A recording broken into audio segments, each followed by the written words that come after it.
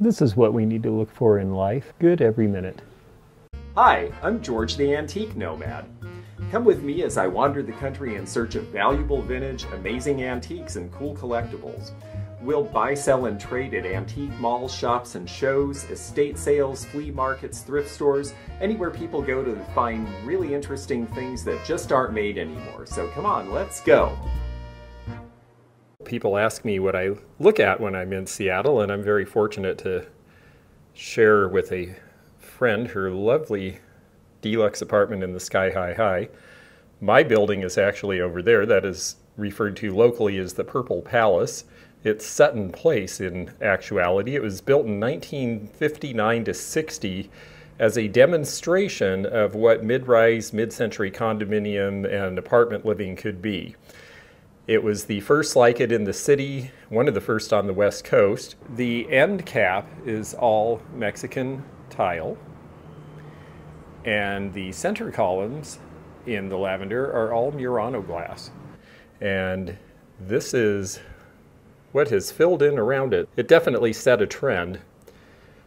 It actually did very well in the last earthquake because it was built like a skyscraper, so it swayed and did not buckle, which was wonderful because I was home at the time. I wanted to show you the rest of the haul from the rest of my trip. I ended up stopping at a fruit stand that also sells antiques in Selah, Washington, near Yakima. One of my favorite places to shop, actually.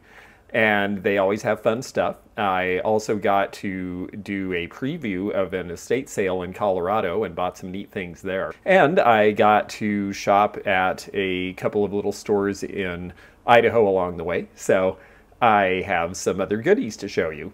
I thought this was really fun because this unzips and is where the batteries go in. It's a radio. There's the knobs. It is also a poodle. What more could you want?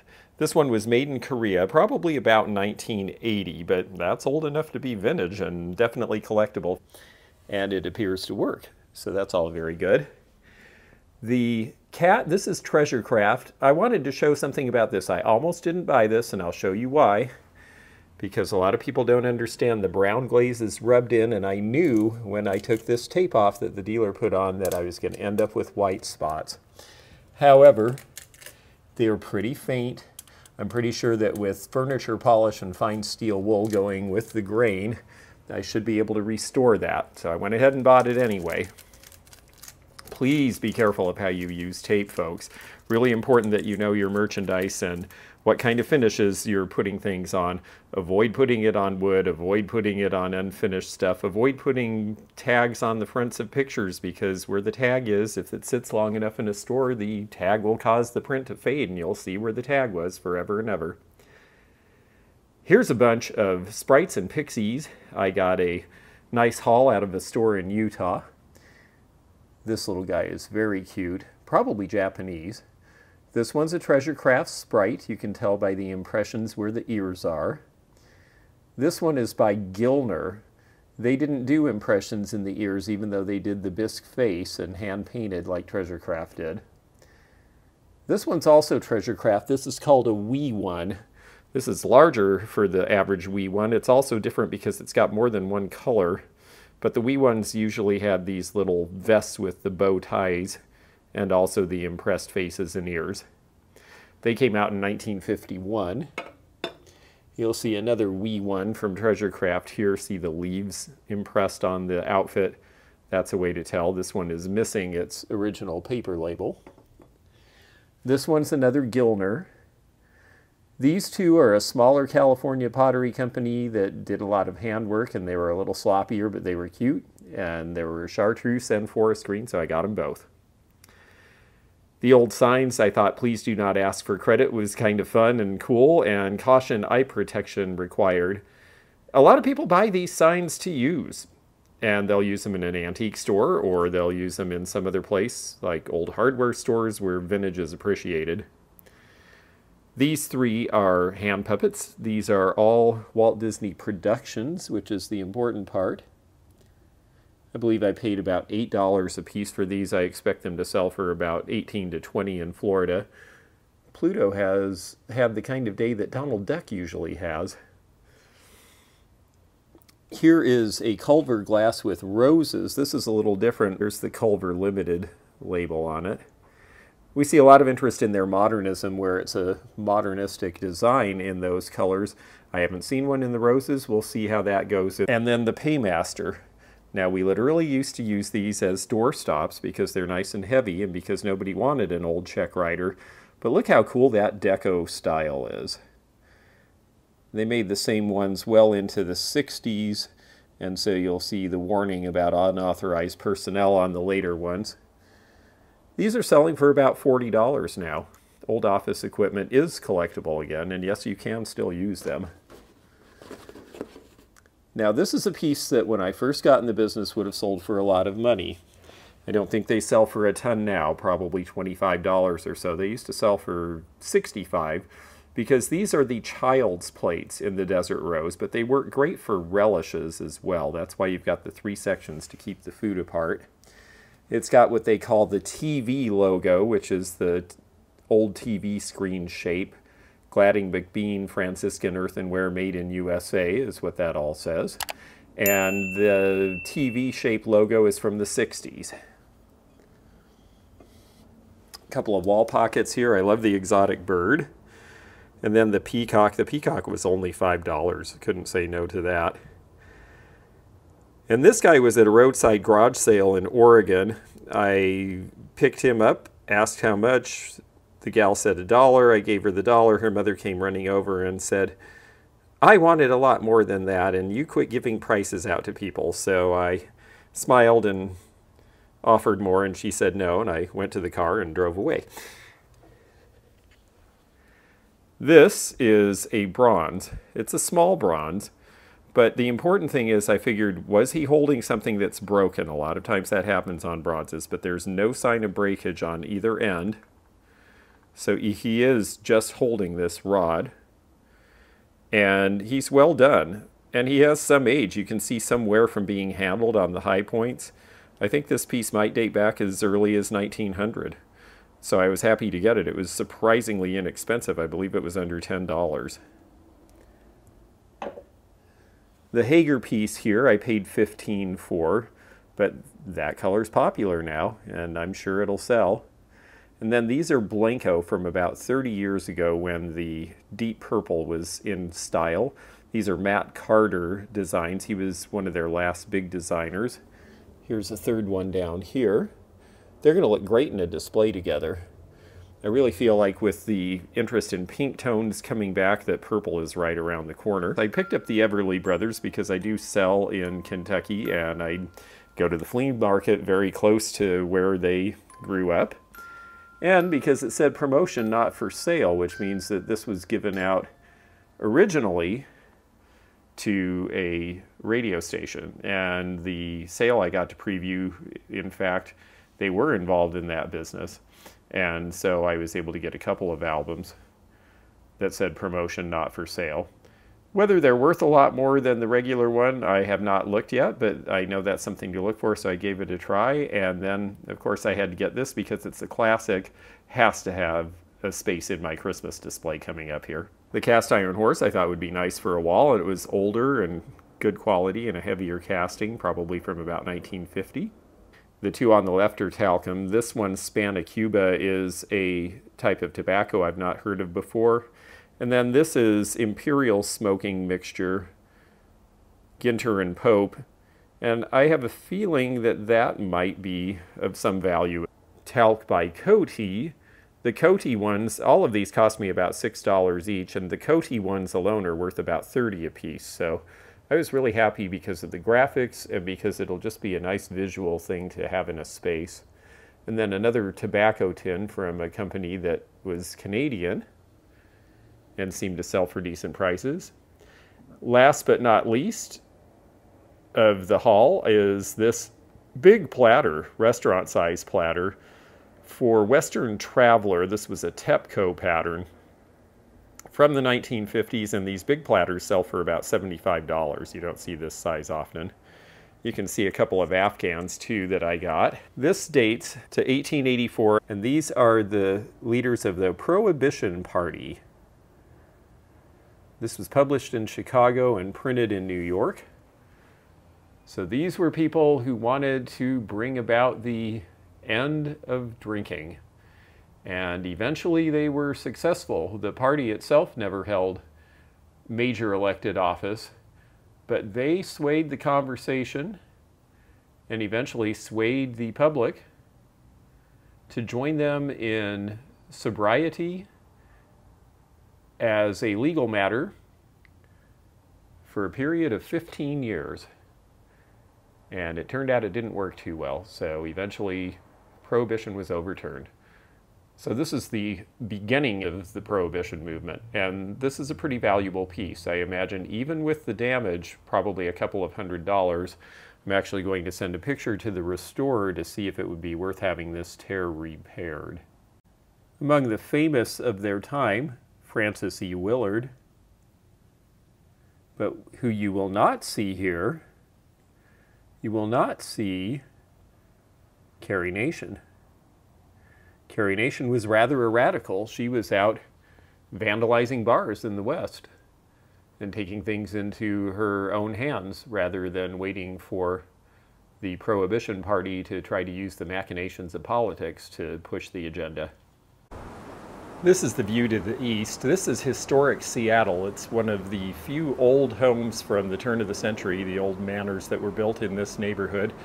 Most of them got knocked down because this hill used to be 20 feet higher, and Seattle regraded a lot of its hills between the 1890s and the 1920s, so a lot of the buildings like this one with the chimneys are gone. But that one is Stimson Green Mansion. The Stimsons and the Greens were involved in the lumber industry and did very well. Their heirs are big benefactors to the city. You can see we're getting some lovely fall colors. Well, I have plenty to do. I'm packed. I'm really happy to be getting things in order, and we'll show you more adventures along the way.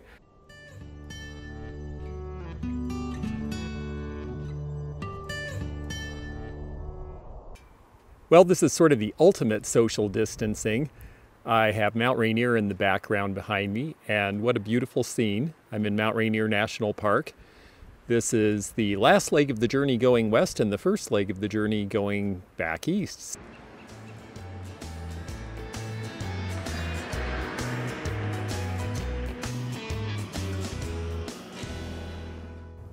Well, I got off here in Twin Falls, Idaho. You can see the big bridge, and then I'm going to turn the camera the other way. You really know that you're out west once you get to these parts, because it sure looks like it. And it is truly beautiful in a different way. If you folks from the east haven't been to the west still, really owe it to yourselves to see. It's just so very different. Pretty incredible place.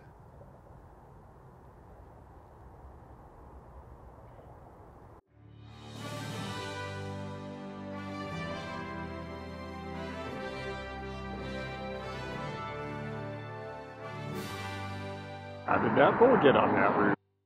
Well, it's fall here in Utah. I'm in Brigham City. You can see the fall colors up the hillside. Utah is actually a very pretty place. I've never stopped in Brigham City before, but this large old building of unclear origin that now says Furniture and More is the home of Second Chances Antiques and More. So we'll hope for a lot of antiques and less and more.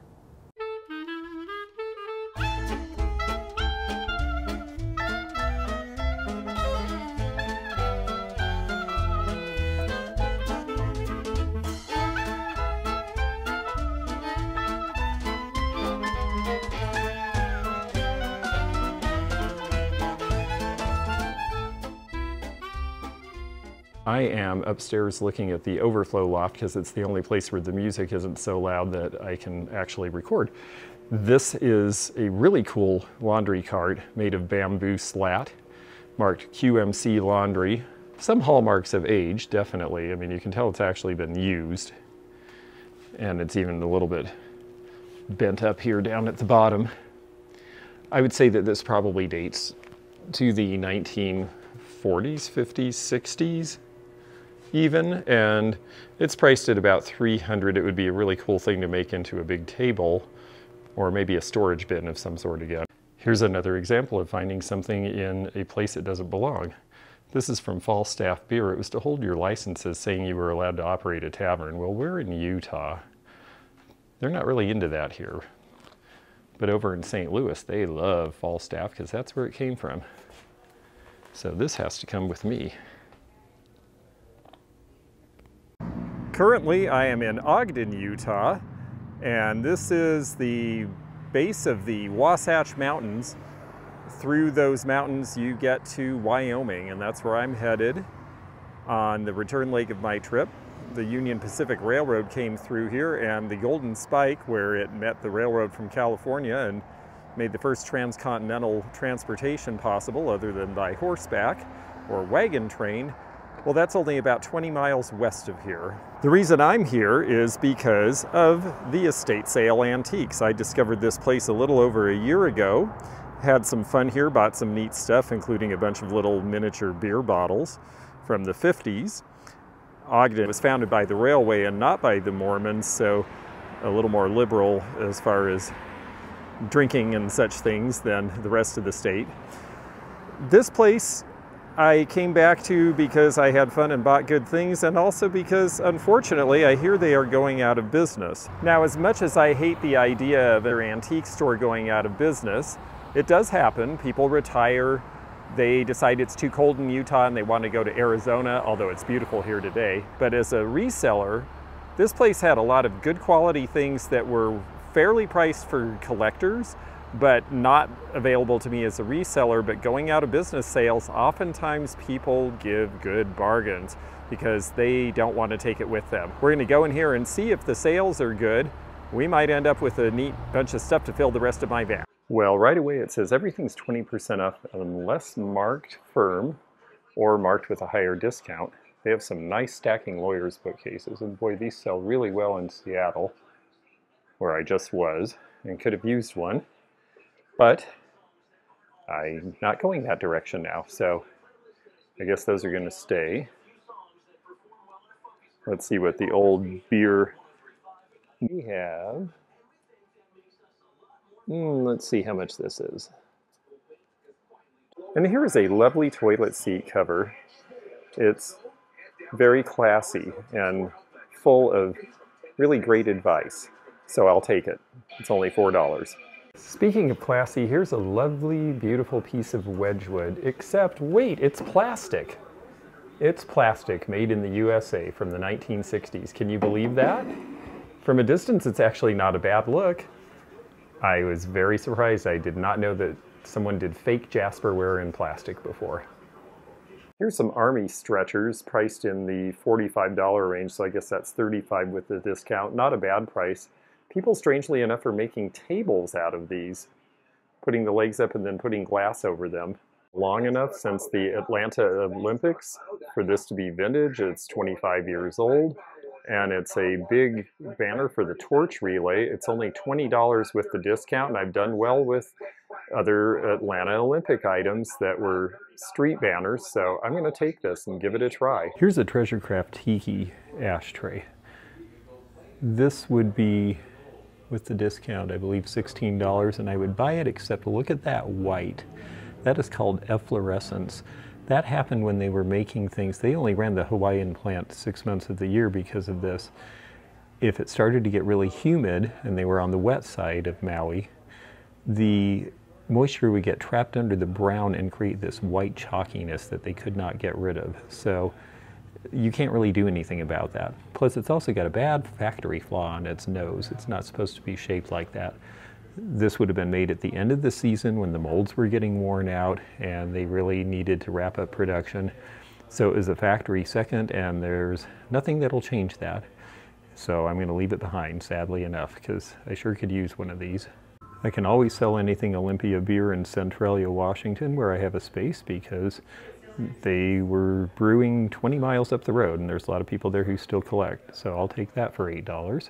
Here's some neat old pins. You've got the McGuire sisters here. They were not running for office, but they were a very famous singing group. Nothing like a dame. I suspect this is for one of the first women to run for office. Nixon Now, 1960. Took until 68, actually. I had completely forgotten about this. I had this toy as a child. The Vertibird Air Police. The helicopter went around sometimes, like it was supposed to. Sometimes you could even lift the little car by its hook and take it off the track. It didn't work tremendously well, but it's cool to see in the original box. It's only $25 minus 20%, but it is as is. So that means something's missing or it doesn't work. So I guess I'm going to pass on that childhood memory, but I'll have to look for one that works. These little felt and fur moccasins with the embroidery are cute. I don't know that they're Native American, but they've got a good look for 20 bucks. I think I'll take a look. And there's an opium pipe. It's got all the pieces. That's going to be early 1900s, it looks like, from the etching. It was not always illegal. And the pipes were not illegal to have even afterwards, and people would buy them as novelties. Price on that is $52 with the discount. That's actually pretty good. Almost cheap enough for resale, but probably not quite. So while I'm thinking of it, please comment in the space below here and also hit the thumbs up button to like this video. If you haven't subscribed, click the subscribe button below. Also hit the bell below to be notified of new videos coming every Monday and Wednesday at 8 p.m. Eastern. And thank you so much for following along. Let's go back to this video. These old showroom photo prints of Chevrolets are collectible. I've sold some before, but they tend to like the hotter cars. This was the car my grandfather had. In fact, this was his very last car, so not exactly a sexy thing. I had a friend who had one of these, a Chevy Monza. It was a horrible car. Cramped, didn't run well. Now the Corvette would be a hot one to buy, but unfortunately the condition is really poor on this one.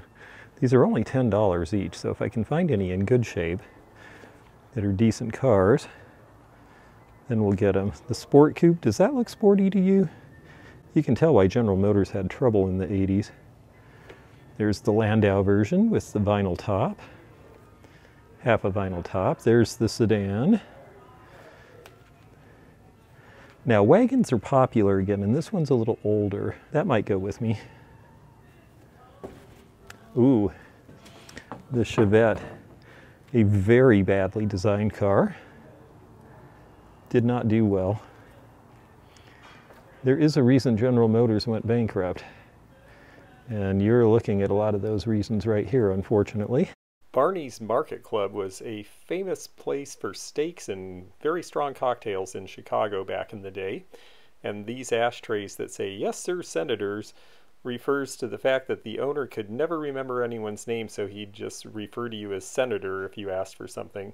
These were made by Royal China, and wow, at $4 with the discount, this is a well-known old hotspot, so I'm going to get this cafe piece. And here on the list of strange things George didn't know he wanted until he saw it, this is an old shopping lane sign, and I believe it would have been lit originally, and I think someone will repurpose this into a cute lamp, especially because it's adjustable. It's only $20 before the discount. This is how grocery store markers were done when I was a very, very, very small child. Well, if you ever hear anyone referred to as a chatty Cathy, it means the person saying that probably grew up in the 60s and had this doll. Mattel's Chatty Cathy, the talking doll. And she said all sorts of stuff. Guess what she'll say next? Let's open it up and see what she looks like. She looks like she's got all the accessories. She's priced at $149. If the talker works, that's not an unusual price, because she is pretty famous in the doll collecting world. If you just happen to have the end of a spare missile laying around, what a cool way to use it. Look at this table. It's got such a mid-century vibe to it because of the shape of the base. Gotta say, I've never seen anyone repurpose a bomb like that before. It's priced at $280 with the discount. We have a fireman's helmet, except it's a firewoman's helmet. And then a really good washer bin from an old auto parts store.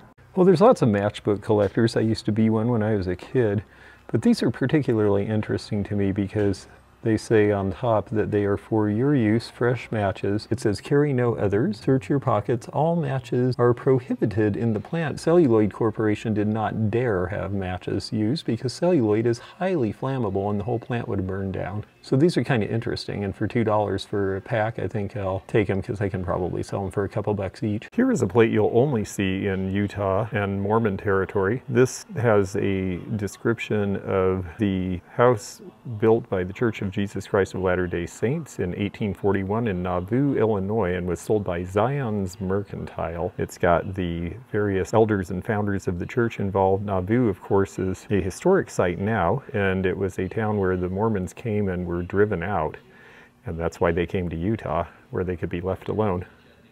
This is a little scratched, but this is a great deal. Now, Savage is low end as far as rifles are, but this is chrome from about the 1940s. It would have been a box for maybe a dresser box or possibly to hold ammunition. It's got an old school maker mark on the bottom, and it's got a wood liner, so it could also be used as a humidor.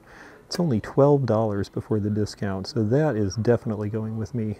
I think that's a real find. If this didn't have a hole, I'd be interested in it because it's the Seven Dwarfs. This is not a wildly exciting one because the color is fairly ordinary, but this is a spun fiberglass lamp from the 1960s. It looks like it's not damaged or crunched. They've gotten pretty hard to find, and with the discount, it's about $50, and I can afford to pay that nowadays because they've really gone up, so I'm going to get it. So I always notice the Disney stuff when I'm on my way to Florida, but what I see that I like even better are these two really wild, crazy ceramic owl figures because they are Jaru pottery out of California from about 1980. And Jaru is considered very good, high quality, interesting design modernism these days.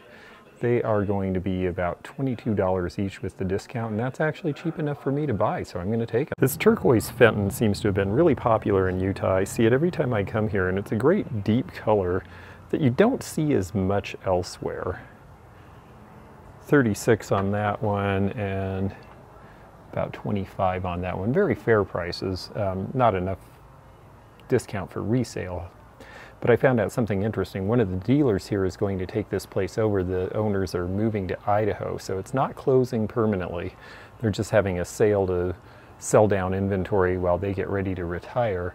And there's also a big show in Salt Lake this weekend. I wish I could stay and go to it. So the place is a little stripped, but I'm still finding some really cool stuff at good prices. We don't see much Navy cutlery. 2 United States Navy cutlasses here. Now, the one closest to us is genuine from the First World War.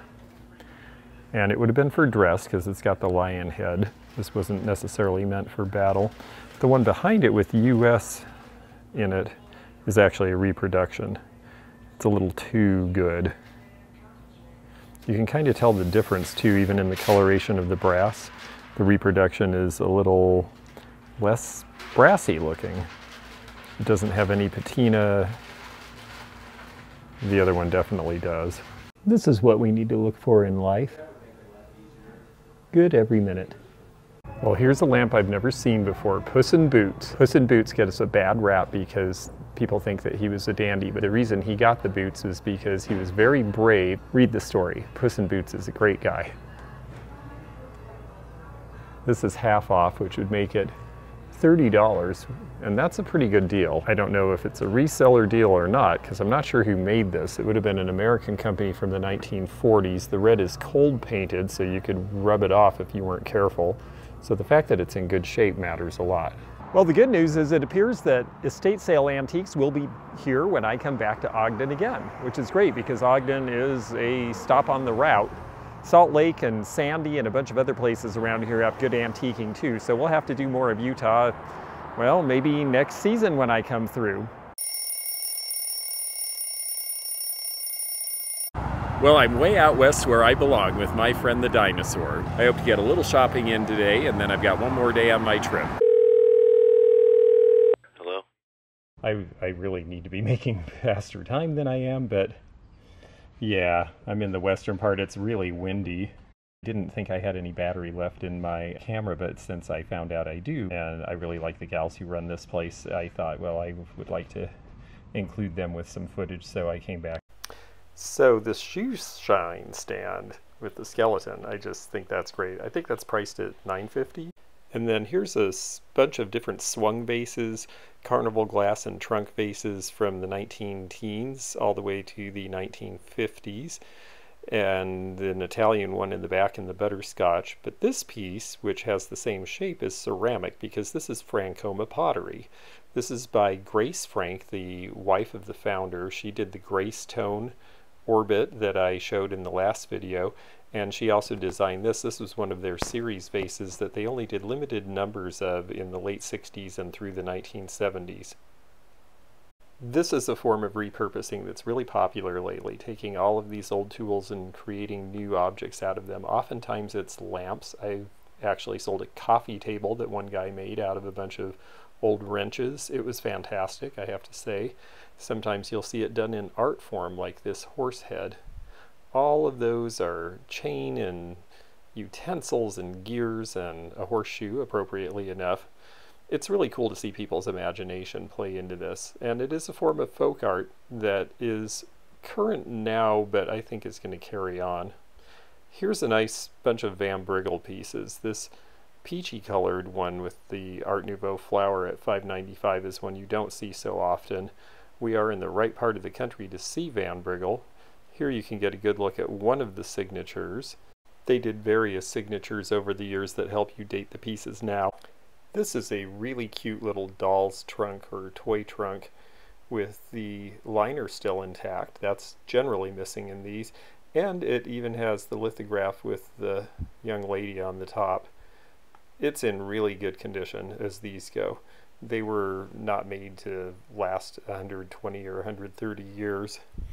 And that's a nice price. I believe I see $55 on it. For a collector, that's really quite a good deal. It's a really pretty one. Just the right amount of wear to let you know that it's 130 years old and absolutely genuine. Now here's another classic style of 1950s telephone rotary dial desk model, but it's a little different in that the corners are canted. You're going to see that when I pick it up in the back. The front corners are also cut at an angle. This is by Stromberg Carlson, and you see the prong clips there. Those were the original that used to hook into the wall. But now you can either get an adapter for those, or if you can't find an adapter, you can take the bottom plate off and wire in a modern phone jack so it'll work. And speaking of plates, well, here's a bunch of license plates from all over, mainly Nebraska here. You see a lot of Midwest ones, but you don't see this one too often from Nebraska because it's got the Art Deco state capitol that was built, one of the few states with an Art Deco style capitol there in Lincoln from 1940. Quilts tell stories in many different ways, and some of them are rather literal about it. This is a names quilt, and what that means is there was a quilting bee. This one's dated 1935, and I noticed in the Depression there's a lot of these. I think people were bored and looking for something to do, so they'd have a quilting bee, and all the women in an area would come and make a quilt for someone, perhaps a newlywed, and sign their names to it as a remembrance. And this one has the names all around the edges.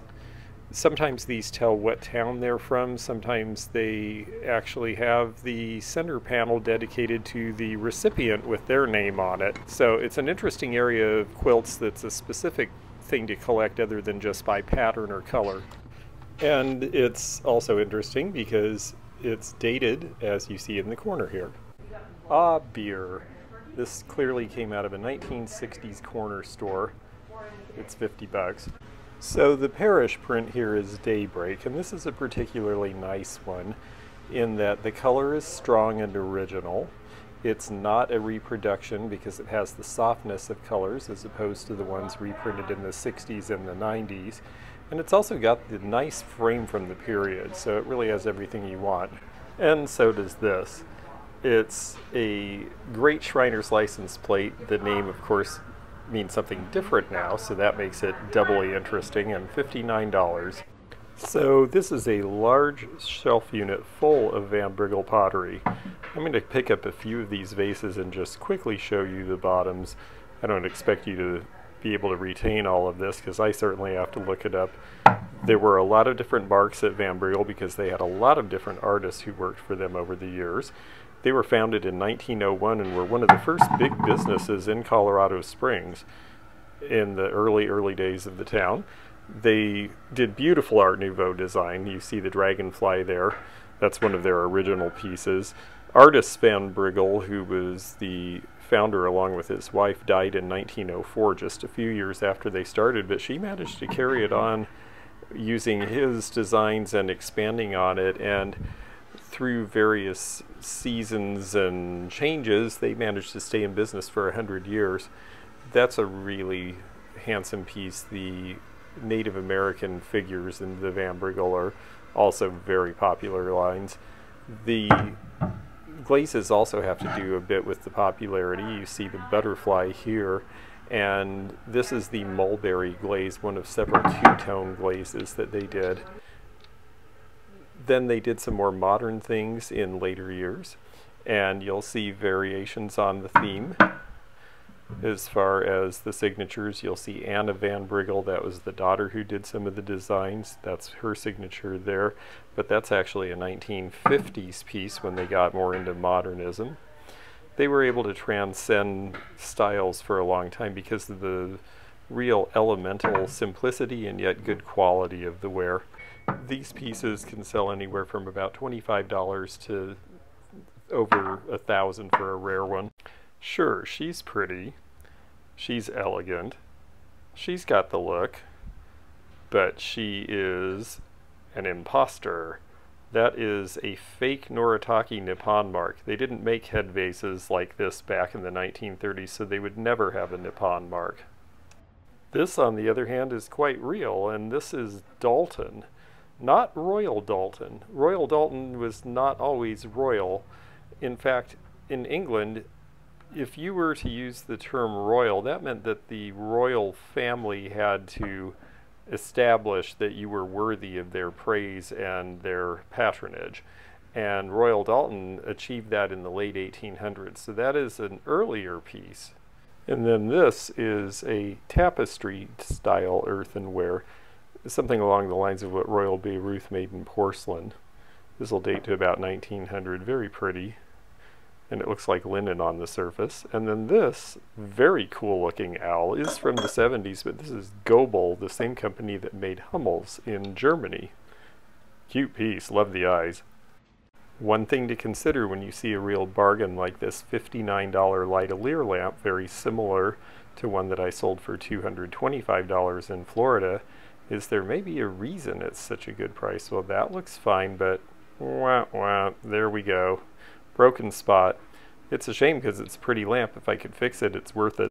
So they have a good collection of still banks here. I like the buildings and the Native Americans. And then the bookends too. These are all things I really like to buy. These are understood to be retail price, however. I don't see anything that's inexpensive enough for me to buy for resale. But I see some pieces I really like, especially Humpty Dumpty. And this guy, the elephant bank, where you push the tail and it's a mechanical. The coin flips into his head. I like mechanical banks a lot. That's a later one in aluminum. So I wanted to point out some Vaseline or uranium glass like the Fostoria heirloom with the saw teeth because it comes from a lot of different companies, a lot of different eras. Heisey made the little pony, but that's probably a more recent remake. Fenton made the fern pattern there, the bowl on top, as well as that cruet there. The lamp is an old one from the late 1890s, early 1900s, but the Vaseline glass whale is going to date to almost 1980. And this is candlewick glass by Imperial. This was a tableware line. And then the hat is Fenton, so a lot of different forms of glass have this property. Lots to choose from.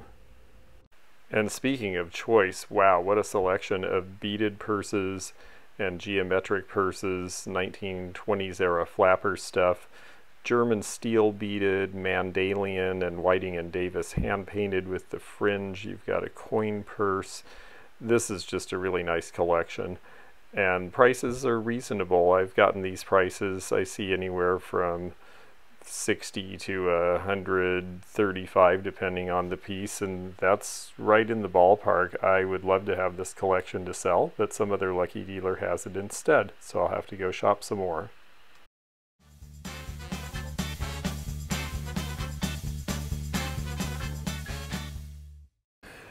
More to come soon, folks. In the meantime, this is George the Antique Nomad on Periscope, Instagram, Facebook, and Twitter, and it's nice to be with you again. We'll see you from some other beautiful place soon. Thanks for joining me again in the fun and fascinating antique community, here where online meets the real world. Please click the subscribe button below, click the bell to be notified when new videos upload, leave a comment below, and hit thumbs up to like this video. Links to our online social media daily posts and our items for sale are in the description. This is George at the Antique Nomad. Bye for now.